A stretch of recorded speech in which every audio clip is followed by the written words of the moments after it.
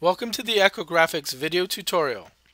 This session will introduce the various elements available to you in an EquiGraphix download. The initial Races and PP screen has links to the various Platinum PPs and a grid with information regarding today's races. Clicking on a row of the grid or a race number from the carousel at the top of the page will launch a race. Navigation within a race is easy. Clicking on any of the 5 main navigation icons will take you to the information screen for that category. We will go over each category in this tutorial, starting with the bubble capper and ending with notes. The bubble capper screen is the default opening information for a race.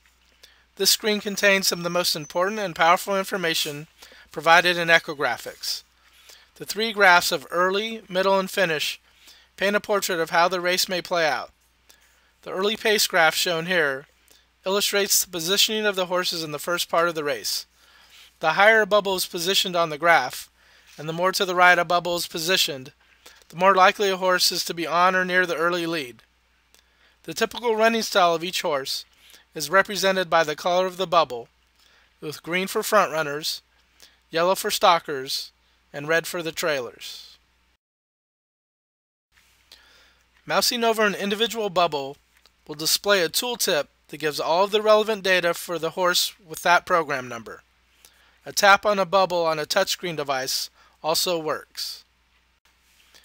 The middle pace graph is similar to the early pace graph. It just occurs later in the race, after 4 furlongs in a sprint and 6 furlongs in a rout. The finish graph is the ultimate predictor at assessing a horse's chances of winning the race. The top picks are in the upper right quadrant, with contenders in the lower right quadrant, and outsiders in the upper left quadrant. You can also use the data from some of the other screens to help interpret the data found in the bubble capper. You do have the option to change the order of the graphs, putting the finished graph at the top by clicking on the settings icon. You can change many of the settings so that the initial views are set to the way you like them, as you can see here. The signal screen displays icons that provide detailed information regarding each runner. Green signals are positive aspects, yellow signals highlight notable information, and red signals are warning signs.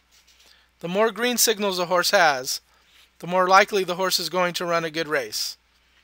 A horse that is in the contender or outsider quadrant and has lots of green signals has a chance to make a good showing, and many times can be played along with the top picks.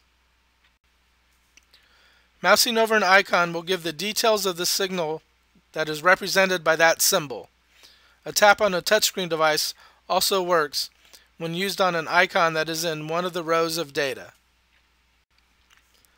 The speed class icon launches the race graph or horse graph screen, depending on which you have set as the default screen. The race graph shows the last 5 Equibase speed figures for each horse.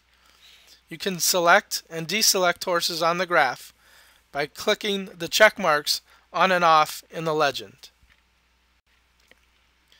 If you mouse over an individual point on the graph, the details for the horse's performance will be given, including the Equibase speed figure, date of race, track code, and horse's finishing position.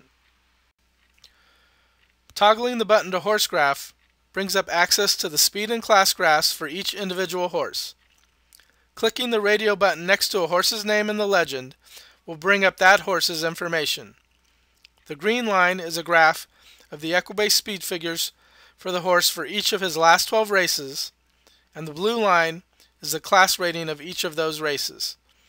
The fuchsia colored line is the class rating of today's race. You can mouse over the data points on this graph as well to see specific information, same as in the race graph.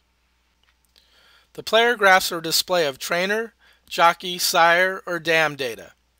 The bar graph is the default screen.